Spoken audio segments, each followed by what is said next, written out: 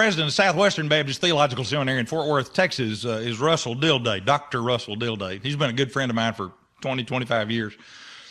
And I have verified this story with him, and it's absolutely true. It is so funny.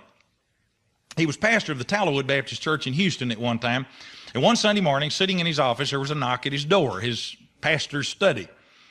Now, Russell has a wonderful sense of humor and loves to tease with a straight face and just kind of catch people off guard.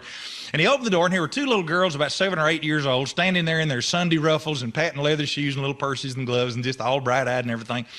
And he opened the door, and there they stood. Well, good morning, ladies. Morning, Dr. Dilday. What can I do for you? And one of the little girls says, Dr. Dilday, we found $1, and we don't know what to do with it. Well, Dilday, with this wonderful, witty sense of humor, looks at these two little bright-eyed girls in church, you know. He says, you found $1. Mm-hmm. He said, well, now let's see. Was it green? Yeah, they looked at each other. Sure, yeah, it was green. Did it have a big 1 on it? Mm-hmm. Yeah. Did it have a picture of George Washington? Yeah, it did. It had a picture of George. He said, well, that's my $1.